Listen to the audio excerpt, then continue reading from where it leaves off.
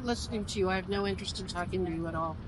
You have aligned yourself with terrorists. That's the end of the discussion. I have aligned myself you with have terrorists. as well. I was speaking to you about humanitarian aid to Palestinians, to innocent women, children. Do you know that the average age of the person killed by the Israeli government is 5 years old? And when I tell you that, does that tug at your heartstrings at all? No, I'm looking for a taxi. Would you please get out of my way? It's a really unprofessional and cruel and totally baseless thing to say. This is an elected official, and she called me a terrorist because I asked her about humanitarian aid. I asked her about war crimes. Because you've aligned yourself with Hamas. I've aligned myself with Hamas. See, this is their argument. They say that if you support Palestinian lives, you're aligned with Hamas, and they use that to basically dehumanize Palestinians as well. Baseless they rhetoric. This so that they can continue to support Israel with impunity. They can continue to support the murder and the starvation of people with impunity. And there's nothing to say besides just throwing names, really actually quite dangerous names, at constituents. That's right. You're not a constituent. We're voters. Yeah, we're Americans. One of my constituents.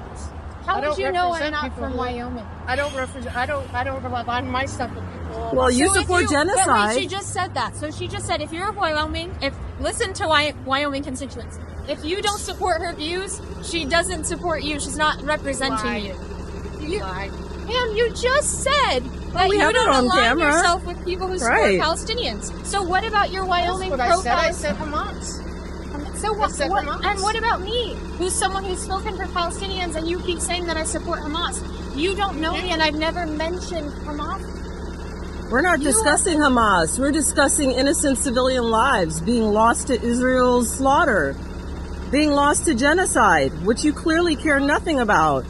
Well, we know what your legacy will be. Do you have a red line with regards to Israel's war crimes? Is there something that they would do that you would then say, I no longer support them? Did you see that the destruction of the consulate in Syria? Is that concerning to you? A wider war in which the U.S. would be drawn into? Or maybe you would be concerned with the hostages, in which Israel just struck the head political figure of Hamas's grandchildren on Eid, no less, on the same day that they were supposed to have an exchange. Is that something that concerns you? Are you worried about the families in Israel who are begging and condemning this Netanyahu regime? Who do you represent? Is it the people financing your campaign? Could you answer? I don't have to answer any of your questions. You're not. Clearly, you're not. No, but you work for She the calls people, people terrorists. You are a representative of the United States. What is your red line? What is your red line Congressman for the people in Gaza? What is your red line for famine? Whose lives are you concerned with? Have you listened to maybe the Doctors Against Genocide, or the people returning from Gaza who have described amputations with no anesthesia, of shrapnel shredding children's faces, of babies who weigh less after they're born because they're starving to death, mothers with C-sections who don't have anesthesia, who then die later from complications, or maybe the women who have been stolen by the IDF outside of a hospital and then raped and then forced to watch their husbands be executed.